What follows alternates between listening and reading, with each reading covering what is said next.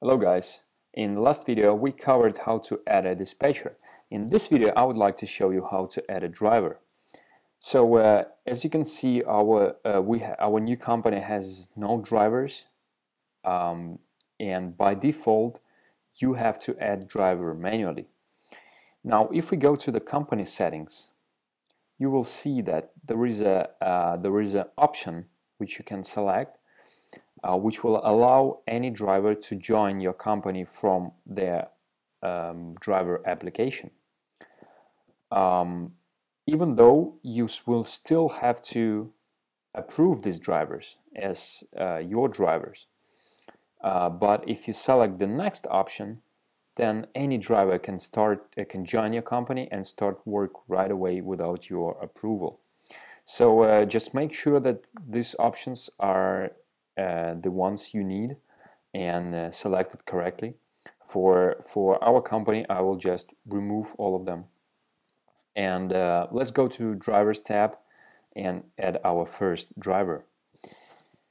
So as you can see, there's a bunch of options. We will go through all of them. There's nothing difficult in here. So driver's email. Again, guys, this should be a Google email or Google Apps account email.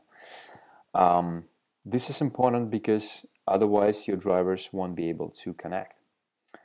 Now driver's name.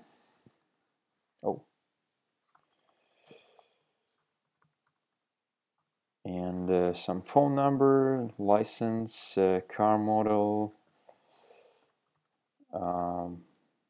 whatever, plate number, max number of passengers. Make sure to enter this number correctly, because there could be passengers who want a minibus, and yeah, and BMW is obviously not a minibus. The car options.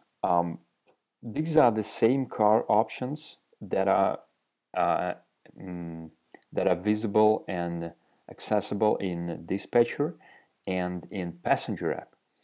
So if our driver has, for example, a credit card machine, air conditioning, and it's a big car, so extra luggage space. Now, if a passenger selects smoking allowed option, then he won't be able to find this particular driver.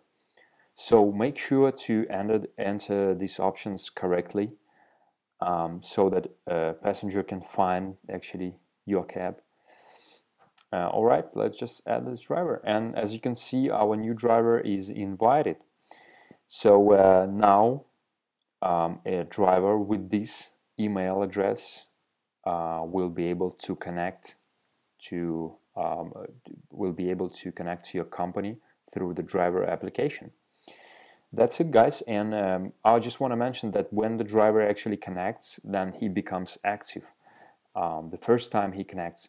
And of course, you can when he will become active, you will be able to set him as suspended. So I hope I will be able to show you guys this in a driver application video.